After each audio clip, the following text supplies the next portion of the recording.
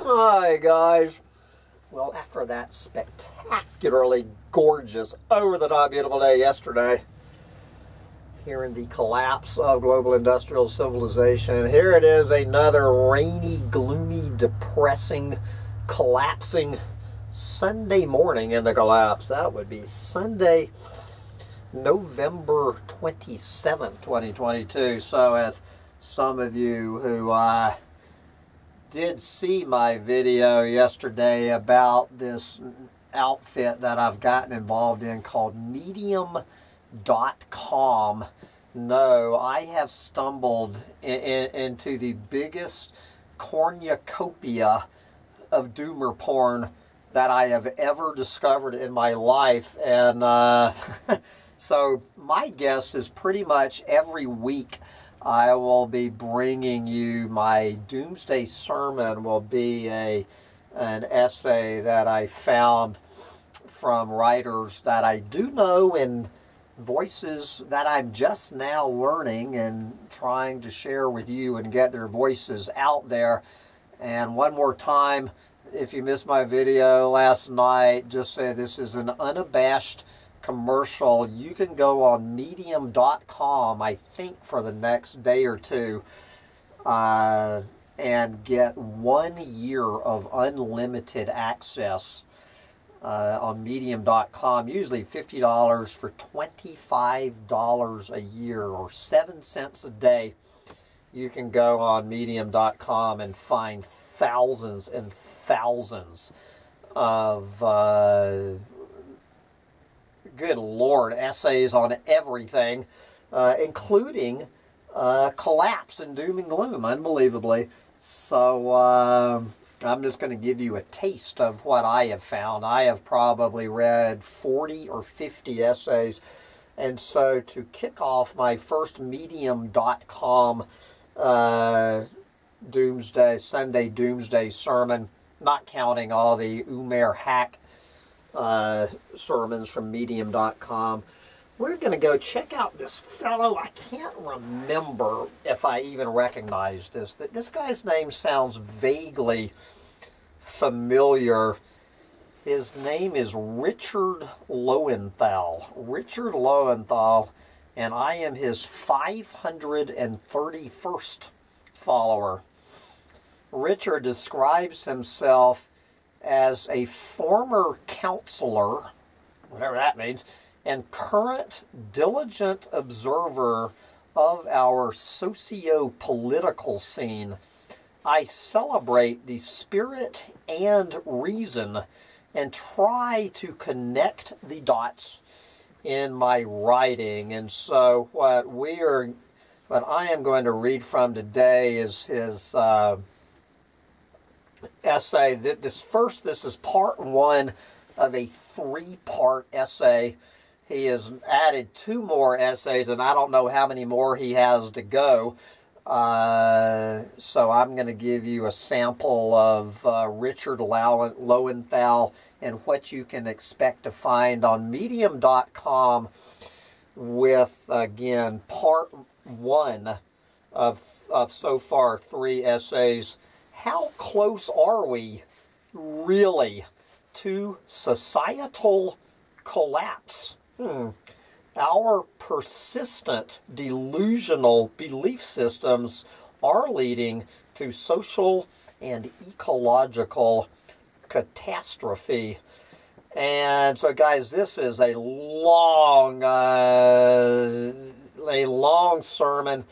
And so I am going, not because it's necessarily bad. I mean, there's some interesting stuff in the first half of this. So you can join medium.com and read the first half of this essay and his part 2 and part 3.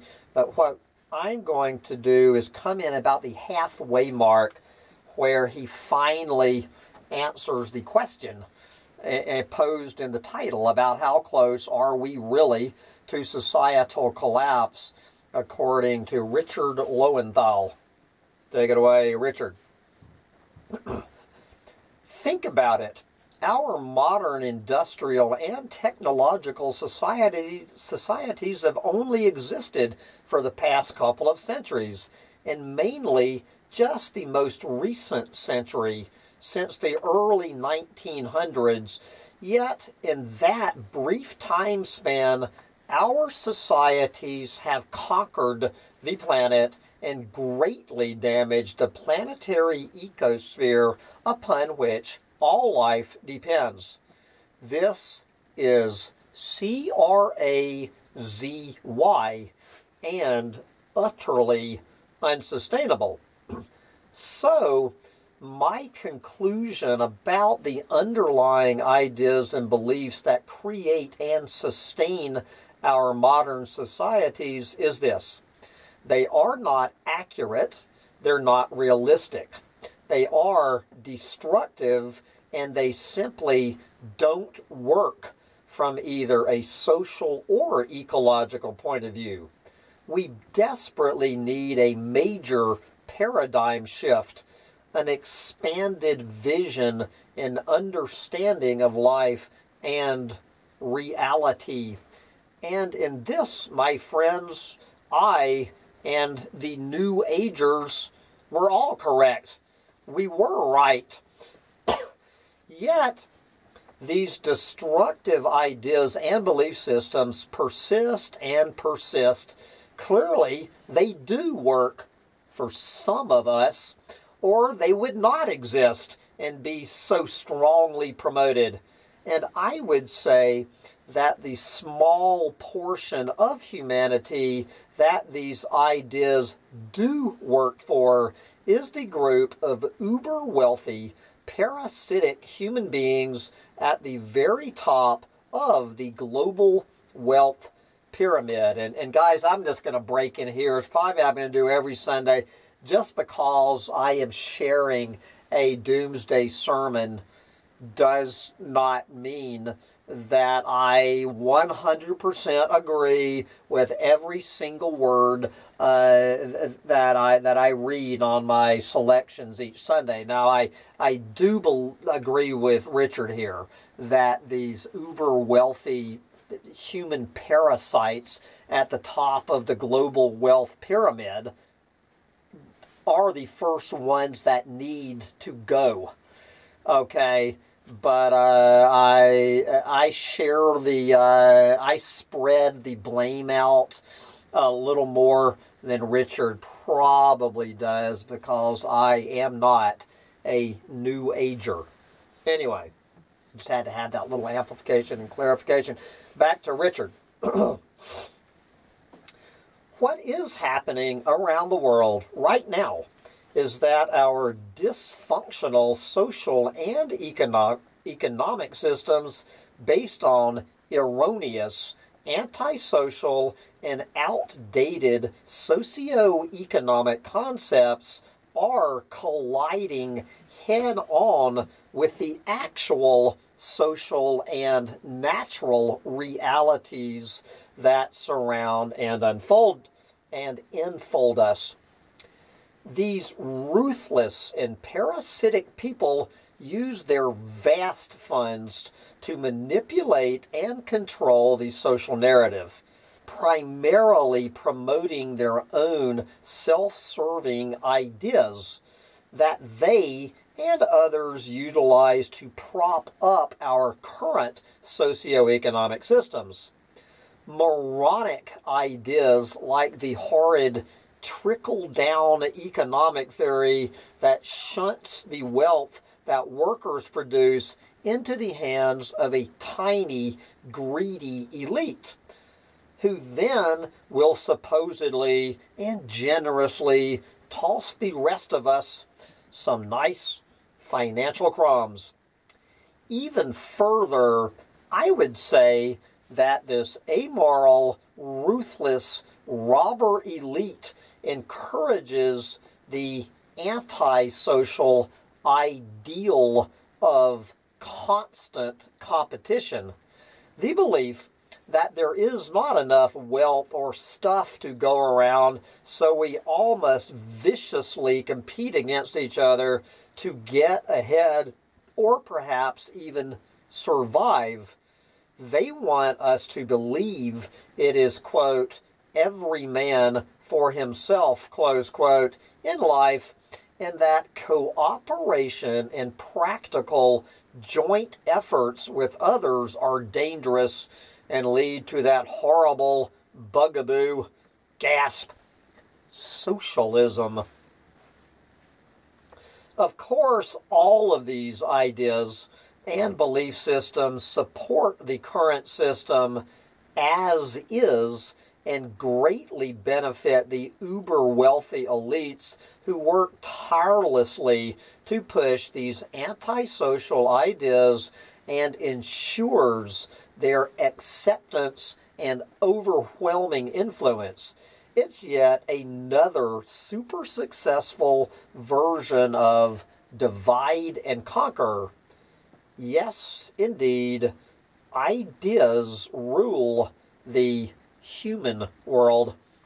I would also say that unless and until the mass of humanity rises up, claims and utilizes its inherent power, and works together to create a much fairer, more egalitarian economic and social system, for example, democratic socialism, the same old dysfunctional, greed-driven systems will continue to dominate our social worlds and undermine or destroy the natural world that sustains us and all life.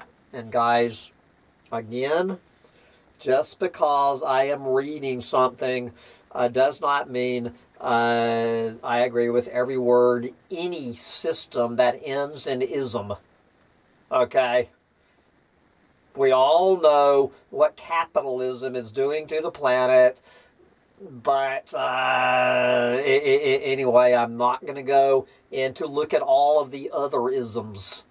And go to any country on this planet being guided by an ism and look at the environmental degradation going on in this planet. It makes no difference which ism you act like is going to save this planet. There is no economic system that is going to save this planet. It is any economic system destroying the planet. But anyway, this is Richard Lowenthal's sermon, not Sam Mitchell's. Back to Richard. Okay, so get to the point.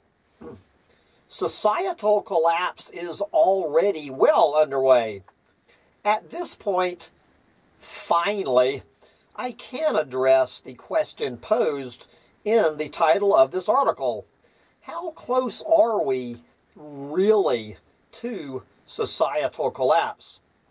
Since the dominant powers that be have little or no interest in changing anything because the current systems work quite well for them, what is happening around the world right now is that our dysfunctional and social and economic systems based on erroneous, antisocial, and outdated socio-economic concepts are colliding head-on with the actual social and natural realities that surround and enfold us.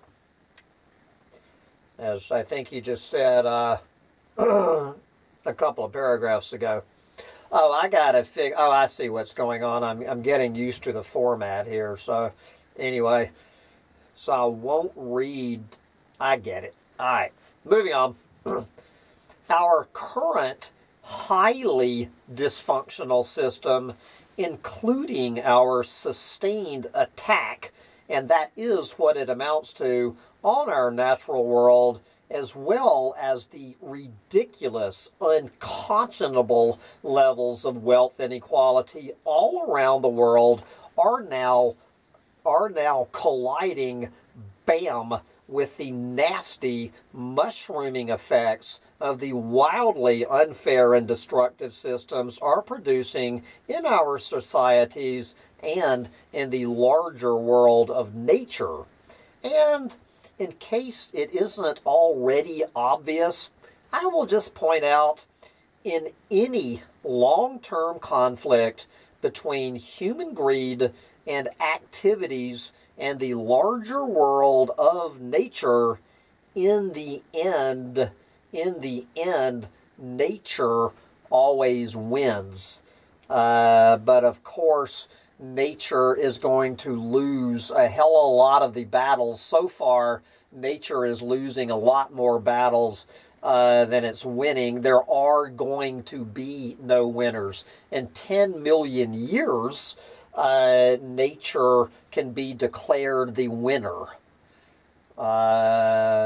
You know, by the time we drive ourselves extinct, we're going to have taken down all our fellow Earthlings, so nobody is going to win this game, guys. As I say, in 10 million years, maybe we can declare a winner. Anyway, this whole nature always wins, nature bats last, all of this crap. Anyway, back to Richard's sermon. Sure, our ostentatious, crazed consumer society looked quite successful for a time, but our short-term success is now ending fast and being exposed as the superficial, destructive sham that it is. Meanwhile, the natural world itself is going crazy due to our massive, continual interference, and is getting ever more imbalanced and more actively hostile to human endeavors. Then we've got angry, disappointed masses of Westerners, Americans, Brits, Italians, Swedes, Hungarians, etc., who are fed up with the lies and excesses and excuses of their current systems and are increasingly turning to the latest, more comforting lies and propaganda spouted by rising demagogues and fascists around the globe. Same continuing problems, new deceptive illusions and lies. Meet the new boss, same as the old boss, as the Who put it in their famed rock anthem, won't get fooled again. We shall see about that. All over the world, social and economic pressures are mounting, and the gaping cracks and holes in our current systems are widening, expanding, and becoming ever more obvious and dangerous. And simultaneously, the multiple dangers posed by climate change, extreme drought and floods, more violent storms, disruption of climatic and growing patterns, rising sea levels, and major disruptive impacts on our economies are also expanding and becoming more frequent and intense. So, again, how close are we really to societal collapse? I am afraid that the realistic, fact-based answer at this point is, drumroll please, we are very close and descending ever further into collapse mode as time goes on. Fact. Even if we turned our carbon-burning economies completely around tomorrow and suddenly switched to totally green energy sources, the excess CO2 and other greenhouse gases we have already released into our atmosphere would ensure that climate change and global warming continues to escalate for at least another 1 to 2 decades minimum. And by then, the collapse of our natural ecosystems and other social and economic systems will be much further along and much more catastrophic. I agree with Umair Haque. All right, with fellow Medium.com writer Umair Haque. I agree with Umair Haque and other so-called alarmists that we are now entering a time of worldwide societal collapse and restructuring. It's much needed, it's inevitable now, and we damn well should be alarmed since it is happening as we speak. The thing is, though, that we're not talking about a discrete event or a sudden, oh shit, moment of horror, or even several such events or moments, though these are likely to occur also. Rather, societal collapse takes place gradually in an escalating series of small, painful changes, losses, and disruptions. It's not an event or several events. It is an intensifying, ongoing process, a gradually worsening, accelerating series of downward spirals. In truth, we are already in its early stages, and how we respond to intensifying collapse will determine how, or even whether, humanity survives and finds new, better ways to thrive on planet Earth, our one and only beautiful, irreplaceable home. And then again, that's just he just breaks there, takes a breath, and comes back with parts 2 and part 3. And you can find more of his breakdown of the breakdown in parts 2 and 3, and all sorts of other writings from Richard Lowenthal, and of course Umair Haque, and all sorts of other folks.